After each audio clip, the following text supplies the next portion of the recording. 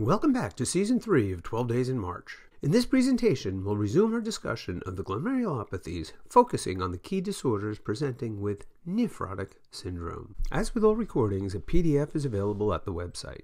So we'll pick up our discussion with this reminder of how the patient with nephrotic syndrome presents, including heavy proteinuria and the clinical manifestations that result from protein loss, including edema, thrombosis, hyperlipidemia, and lipiduria.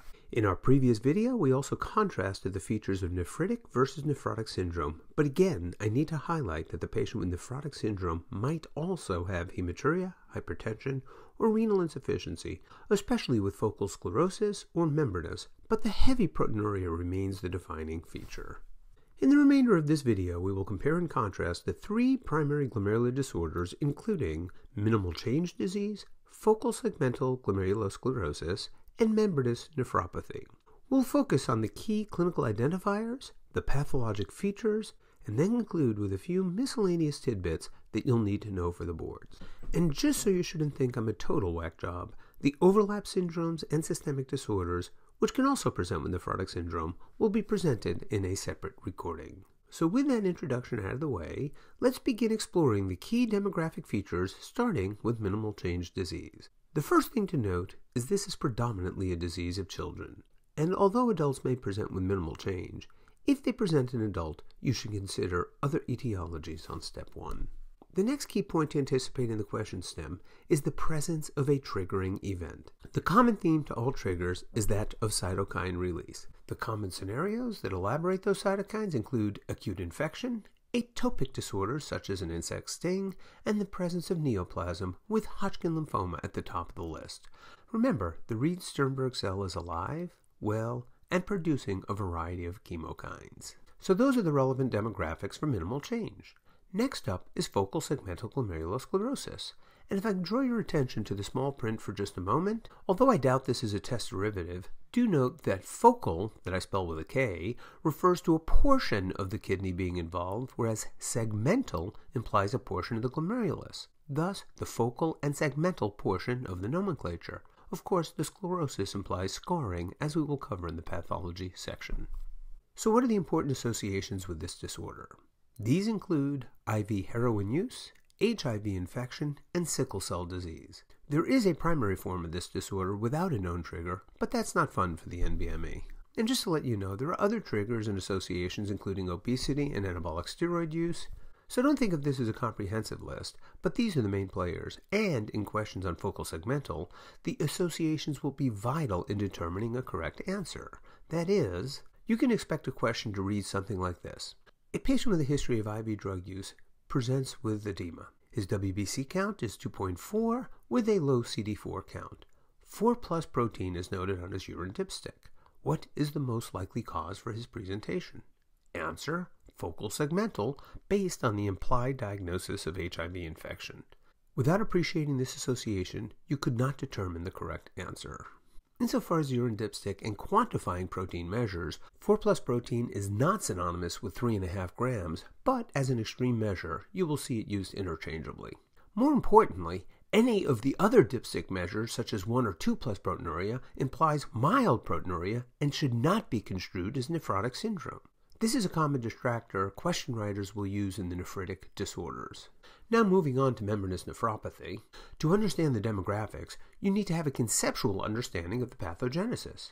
Pictured here is a tortoise. Right, slow and meandering, just like the pathogenesis of membranous nephropathy. In this disorder, you have antigens and/or immune complexes depositing in the subepithelial space. In primary membranous nephropathy, the pathogenesis includes autoantibody against the phospholipase A2 receptor.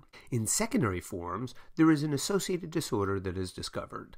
Examples include hepatitis B surface antigen deposition, tumor-associated antigens, or immune complex deposition in SLE. In all these instances, the deposits are in the subepithelial location and do not provoke a proliferative response. So why is this important in the discussion of the demographic features? Well, because these are the potential identifiers: hepatitis B, SLE, or associated neoplasm. Of note, The tumor may or may not be clinically apparent, so in a patient with a new diagnosis of membranous nephropathy, consideration for occult neoplasm should be in the back of your mind, absent another cause. And just to underscore the limited demographic features, this graphic depicts those antibodies deposited in the subepithelial space in primary membranous disease, which accounts for the majority of cases. And before leaving this slide, just a quick comment on SLE. Be aware that there is no singular disorder that characterizes lupus nephritis. Whereas diffuse proliferative is most characteristic, the classification of lupus nephritis includes at least 6 different subtypes. So the question stem will be clarifying in a lupus patient with renal disease. And that will do it for the demographics. So whereas minimal change and focal segmental have fairly classic and important demographic associations, the demographics associated with membranous speak more to the pathogenesis than a specific group of patients at risk. This will all come together after reviewing the pathology. So speaking of pathology, this is big with the primary glomerulopathies. Fortunately, with the nephrotic syndromes, it is fairly logical. So let's start with the light microscopy. Minimal change means just that, minimal change. Nothing is seen. Normal histology. Yay, that was easy.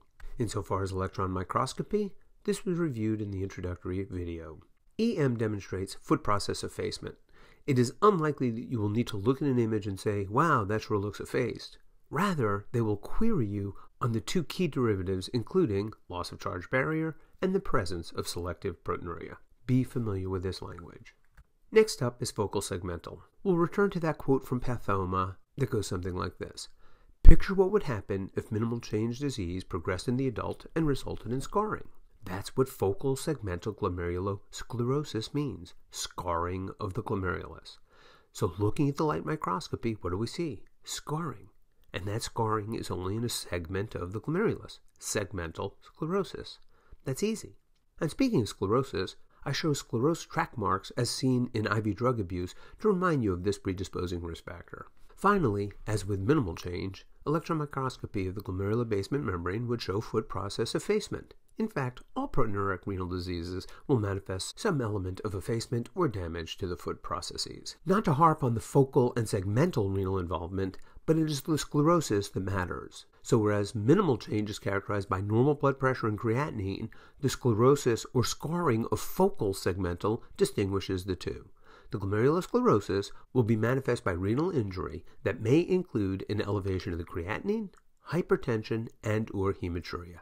Very different from minimal change. Before proceeding to membranous, please note that immunofluorescence does not play a role in diagnosing minimal change or focal segmental. So if they present a patient with nephrotic syndrome that is not one of the overlap syndromes, and the immunofluorescence stains positive for immune complexes, then membranous nephropathy should be on your short list. But I've gotten ahead of myself.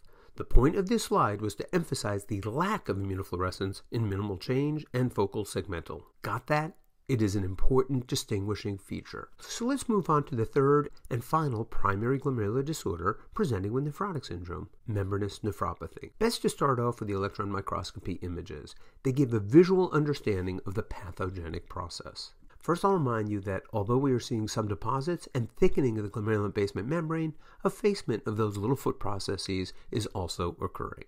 Next, and here we come back to the pathogenesis discussed earlier, we see deposits of antigen and immune complexes that cause the glomerular basement membrane to thicken. And finally, this is the major take-home, because those deposits are present in the subepithelial location and they cause damage to the basement membrane, the podocyte will try to repair the damage. As other inflammatory mediators are not involved, this is a non-proliferative glomerulopathy, thus the preferred nomenclature of membranous nephropathy as opposed to glomerulonephritis. So here's a key slide to test your understanding of the pathology. We have antigens and immune complexes trapped in the basement membrane. The podocyte effort at repair results in production of extracellular matrix and collagen. The result is finger-like projections between the deposits. This repair effort between the deposits are referred to as spikes, with a dome-like appearance created by the matrix that essentially surrounds the immune deposits. This accounts for the classic description of the spike and dome appearance. And that brings us back to the light microscopy. The picture on the left shows a special silver stain and is meant to emphasize the spikes as the deposits in the dome do not take up the stain. The other key microscopic description is that of diffuse thickening of the glomerular basement membrane, which may also be described by thickened capillary loops. The other thing to note is what you don't see, a proliferative response. Yes, it is immune complex mediated, but lacking other inflammatory mediators, there is no proliferation. And speaking of immune complexes, based on what we've already reviewed, I think you can appreciate the positive immunofluorescence. Remember, immunofluorescence just detects immune complexes. It doesn't care where they are deposited. So let's bring membranous nephropathy home. Here's a graphic highlighting the phospholipase A2 receptor and the immune complexes being deposited in the subepithelial space. The foot processes will be damaged, resulting in loss of charge barrier and damage to the slit diaphragm. In part 2 of this graphic, we see antigen, such as hepatitis B surface antigen. It too deposits in the subepithelial space, provoking immune complex injury. And finally, we see circulating immune complexes, as one might see in a patient with lupus. Why they deposit in the subepithelial space as opposed to the subendothelial space is not known. So that is it for the nephrotic syndromes. Let's summarize. We already reviewed the demographics, but the standout features are a kid with a cytokine-provoking trigger for minimal change. The patient with focal segmental will be described as either heroin-using or HIV-infected. The creatinine may be elevated based on the degree of glomerular scarring or sclerosis. Immunofluorescence won't even be mentioned in minimal change or focal segmental. In a membranous nephropathy vignette, more likely than not, you will see a positive immunofluorescence. So if you have a patient with heavy proteinuria and a positive immunofluorescence, think membranous. Insofar as electron microscopy, they will all be described with foot process effacement and loss of charge barrier. Membranous will also have immune complexes deposited in the subepithelial space. And finally, there are a few miscellaneous tidbits. Of all the glomerulopathies, the only treatment you need to be familiar with is the use of glucocorticoids in minimal change. It is reasonable for them to give you a kid with nephrotic syndrome and ask the best management. Answer: steroids. By the way, you might be asked about treatment in a kid with post-streptococcal glomerulonephritis. The answer in that scenario is supportive treatment and observation. Steroids don't help.